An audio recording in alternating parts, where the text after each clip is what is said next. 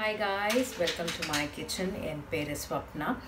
So இன்றைக்கி எனக்கு ரொம்ப பிடிச்ச ஒரு ஸ்வீட் தான் பண்ணலான்னு இருக்கிறேன். ஸோ பால்கோவா. ஸோ அந்த பால்கோவா எப்படி பண்ணலான்னு வாங்க பார்க்கலாம். ஒரு நான்ஸ்டிக் பேனில் தேவையான அளவுக்கு ஃபுல் ஃபேட் மில்க் கொஞ்சம் ஊற்றிக்கோங்க. ஊற்றிட்டு அக்கேஷ்னலாக கரண்டி வச்சுட்டு கிண்டிகிட்டே இருங்க. ஸோ இது ஒரு லென்த்தி ப்ராசஸ்.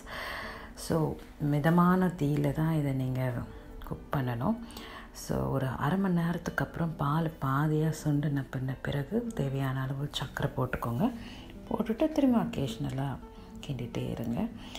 ஒரு பால் கோவா ஒரு 3/4 ஸ்டேஜுக்கு வந்தோடனே, அதாவது எனக்கு கிட்டத்தட்ட ஒரு 40 நிமிஷம் எடுத்துக்கிச்சு.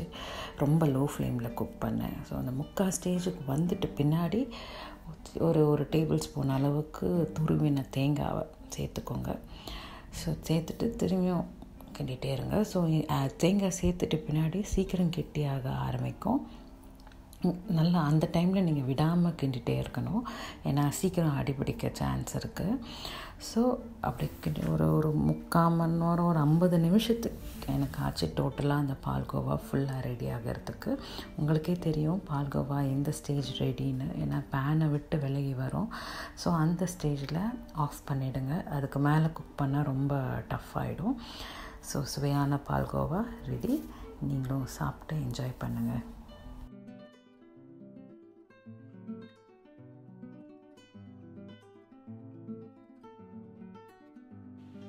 ஸோ பால்கோவா பார்த்துருப்பீங்க, ரொம்ப டேஸ்டியாக வந்திருக்கு. முக்கால்வாசி நானே ஃபுல்லாக சாப்பிட்டு முடிச்சிடுவேன்னு நினைக்கிறேன்.